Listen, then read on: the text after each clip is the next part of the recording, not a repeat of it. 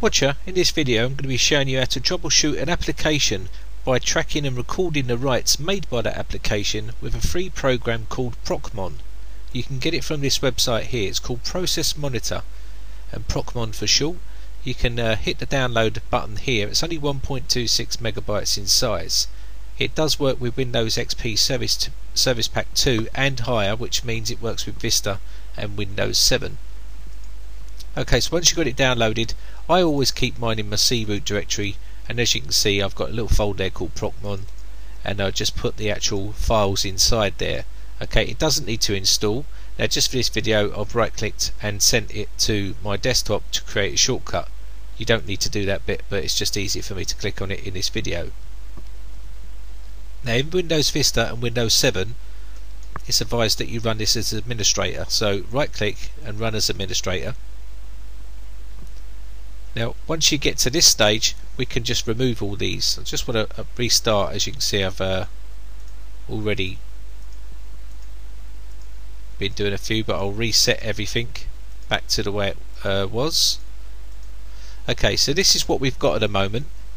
So what we need to do is we're just going to leave one enabled, and this is the one we want to leave enabled. Show file system activity. This is the one that we want running. Okay, we don't want all this other stuff running at the moment. The next one we want to click on is filter, and it's this tab here. It looks like a diamond, so just click on that, and again I'm just going to remove these for this video, and this is the bit that's interesting us. We're going to set our own filter up so we can monitor the application. So the first thing we need to go is on the drop down menu here, and as you can see it's called operation, and it's right there, and this bit here we want to contains, and in here we want the write function, so we've got write file. Now as you can see there's loads of other stuff in here, but we're just concentrating on the write function for this video, and in here we want to make sure we include it. Okay, and then we want to click on the add button, and as you can see now it's now the value is write file, action is included, relation is contains, and also the operation of the function there. So what we're going to do is click OK, and as you can see it's set it all up ready to roll, and we can see operation is write file, success, and so on and so on. Okay, so it's changed the whole look of it.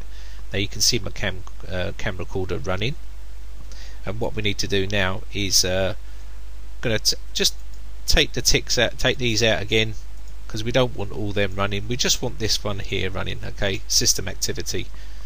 Okay, so from there, once we've done that, we can now monitor what's running on the system, and you can see this is running all the time down the bottom here, show and events. Okay, and that will continuously run and show us what's happening on the system. Now, at the moment you can only see my cam recorder, but if I started to open up stuff and wanted to monitor that, we could run whatever we wanted to test. So for argument's sake, if it was Firefox or something like that was causing issues or something like that, you can find out by looking at the rights to that application there.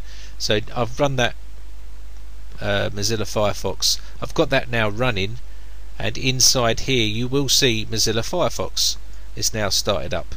Okay, and you can see the PID number there and the operation it's writing, and you can see.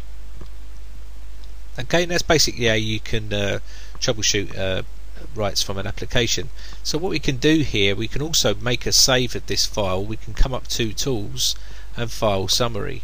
Okay, we also got process activity summary here, but if we were file summary, we've got by path or by folder or by extension, and if we went by path you can actually make a saving of that file of what's been going on. Okay, so all we need to do is click on save, or save the bit that you want to save, and then call it whatever you want. Okay, so we can call this write results, and we're going to call that number 2 there, and that's gone onto my desktop, and that will make like a file with all the actual information that is recorded. Okay, that's how we've recorded all the information. There's loads of other stuff you can do from here if you wanted to and have a little play around with it. You're not going to harm anything on your system, and I would advise you to have a little play with this program. It's a very underrated tool, and it's a really decent bit of kit. And as you can see, we're looking at the process here now of Firefox, and it gives us the information that we need. Okay, there's a stack there that shows you what's going on, and you can see everything that's right from the kernel, and so on and so on, the address.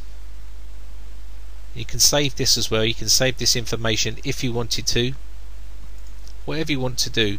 Okay, and so there's quite a few options open to you. You can play around with these bits at the top if you wanted to.